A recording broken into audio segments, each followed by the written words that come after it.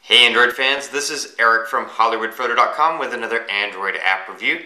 Today I'm going to be talking to you about an app that I reviewed before, but that was the old version. There's a new, completely changed, updated version, and it is great. It's called Widgetsoid. Right before I get to that, I do want to remind you that this review is sponsored by andytags.com, which is the best place on the internet to get really cool NFC tags and NFC keychains for use with your Android NFC phone. So head over to andytags.com after the review and check out all the cool stuff they have over there. So Widgetsoid, I did review this app before, and it's basically an app that allows you to create toggles, either toggle widgets, or what I was using it for is a toggle notification bar in my notification. Now, a recent version of Androids have their own notification toggles. I have the Galaxy S3. However, on the version of Android that I'm on, or the version of the Galaxy S3 that I'm on, I still can't change my toggles. I'm supposed to be able to in a future update, but right now I can't. And with Widgetsoid, not only can you change your toggles, but what you can change it to is unlimited.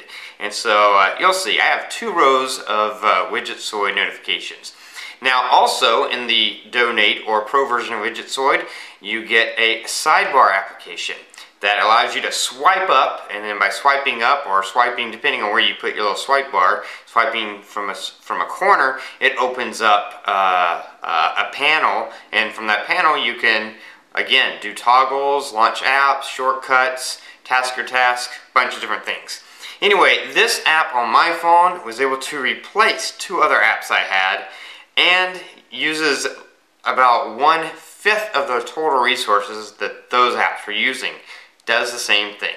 So I'm going to stop talking about it. I'm going to hop on my phone. I'm going to show you how it works, why it's so great, and definitely something I would recommend picking up for your phone.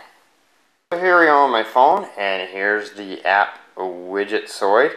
Before I actually open the app and go inside the app, I want to show you what it does on my phone, because I think that's the most impressive thing, the easiest way to learn a lot of what it can do. So if I pull down my notification, you'll see these 2 notification bars right there, and those are both created in Widgetsoid.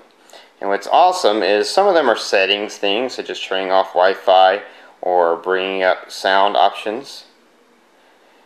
But then the other ones are things that maybe you could not do in a normal notification bar. And you'll see here, that one is to update my Facebook post. That one's a flashlight. This one is to open the app Tasker. This opens my camera app. This triggers a Tasker task to set my volume levels to what I want them to be at night, and also my brightness level. So lots of different things you can do. This will open up settings to see running apps. And this will open up my battery so I can see what's eating up the battery. So that's one thing that it does. Another thing that it does is it allows, I have a thing set up so that if I drag up here, you can see I have this panel, and I have similarly open, some of these are shortcuts, some of these are apps. You could also do sound or toggles, any kind of toggles you want to do you could put on here, and that's accessible to me anywhere I am just from dragging up from the bottom left of my screen. And you can do that from bottom left, bottom right, side left, top side right, top side left, lots of different options for you there. So now let's go into the app, and the other third thing that you can do, which I don't use it for, but is just another thing you can do, is you can create widgets.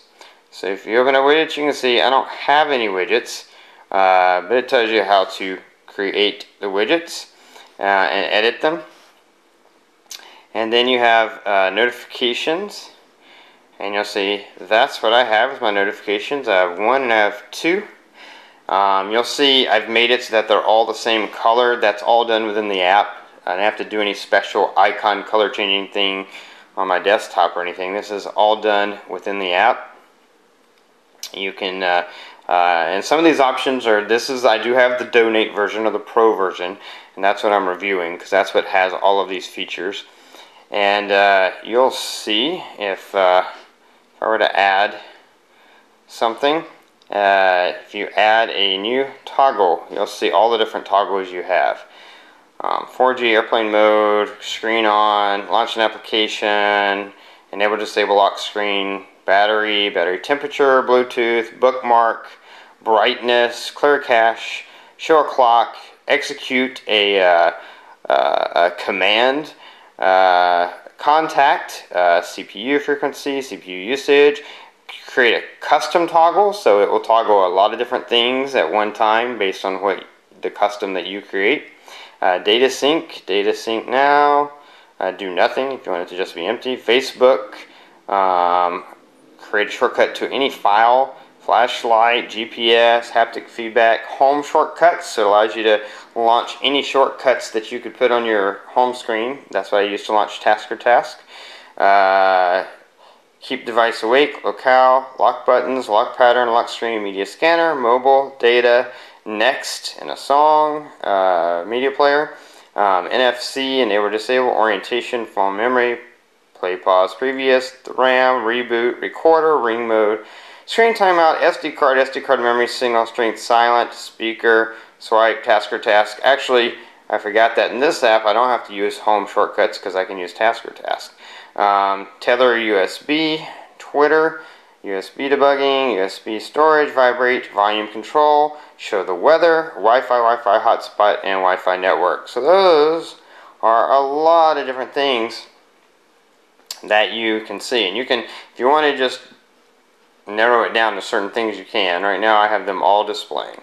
So let's go back.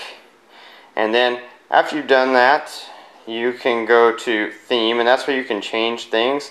If you press on settings, you can edit the label, you can move it, its order, you can change the icon, or you can go to settings, and you can change the refresh interval. You can also choose what app, like for this for example, you could choose what app you want it to launch on a click. If you go to advanced, you can choose different things, notification on top, notification icon, 2 rows, if you want second row buttons, modifiable. Now 2 rows means that this is 2 separate notifications. 2 rows would be 2 rows on 1 notification, so it would be smaller and have 2 rows. Modifiable, if you want there to be a little button on the bar that allows you to go straight into modifying or changing it, default state, and then widget name. And so if you create this as a widget, then it'll show up in your widgets so that you can modify it and use it as a widget. And then if you go to profiles, you can save this as a profile, and then you click apply. So I'm not going to do any of that because I don't want to do any of that right now. Now let's go to advanced, and you'll see enable swipe mode, and that's this part. You see the little blue bar at the bottom of my screen there, and that shows your area. And you can change the size of it. You can have it be as big or as small as what you think is good for you. I have mine set at 1.5. And you can choose bottom left. You can have it be top right vertically, so now it's up here, and you would swipe this way. So you can have it be wherever you want it to be. And then swipe screen state, so you can have it disable when the screen is off and enable it when the screen is on. I just have it always on. Then there's global preferences, so the widget visibilities, run the service in the background, what you'll want to do in order to keep things always active, and administrative access, and then you can back up and you can restore. One thing I definitely want to show you about this app that is really impressive, I'm going to click the RAM button, and you'll see Widgetsoid somewhere in this list. You'll see right now it's using 17 megabytes of RAM. That is it. Now this app replaced for me another app I reviewed before called One Tap Settings, which I used to use for notification. It didn't have near the features that Widgetsoid has. It also cost more for the Pro version, and when it was running, it was often using way more memory. I want to say that it averaged between 25 and 30 megabytes of memory just for the notification. Then I was also using an app, Wave Launcher, which I reviewed before, to do this feature. And while it was a great app, it was averaging anywhere from 60 to about 80 megabytes of RAM at any given point in time. And here you have Widgetsoid doing both of those things and only using, right now, 19 megabytes of RAM. Sometimes it's as low as 10. Averages between 10 and 20. So not only is this app a great app in terms of what you can do with it, but also in terms of the way it uses your resources. It allows you to do a lot, but it doesn't take up a lot of your resources, which is just going to be better for you and your phone. You do have an info button, so you can get info on your phone, your battery, network, and memory. And then you have a FAQ button, which will take you to the facts page, and you can watch tutorials and just lots of general questions and answers and information about Widgetsoid. But it's a great app. You might have noticed that up in the top of my phone there's a little Widgetsoid ongoing notification. There you go, in the top left. And even that's cool. Usually when I have apps that have ongoing notifications, I go into application settings and turn it so that even though it is an ongoing notification, it doesn't show, because I don't want to see the icon in my tray. But with Widgetsoid, it's actually a cool little Android guy, so I don't mind having him up there. And everything about this app is really top-notch. One of the best apps, definitely for any Android phone. I just gave you a brief overview of the various things you can do. I didn't show you a lot about the widgets, but as I said, you can create widgets that will, like a toggle widget to put on your home screen. So it would be similar to the notification, but it would just go on your home screen and allow you to toggle things or launch things as well. So anyway, that's Widgetsoid.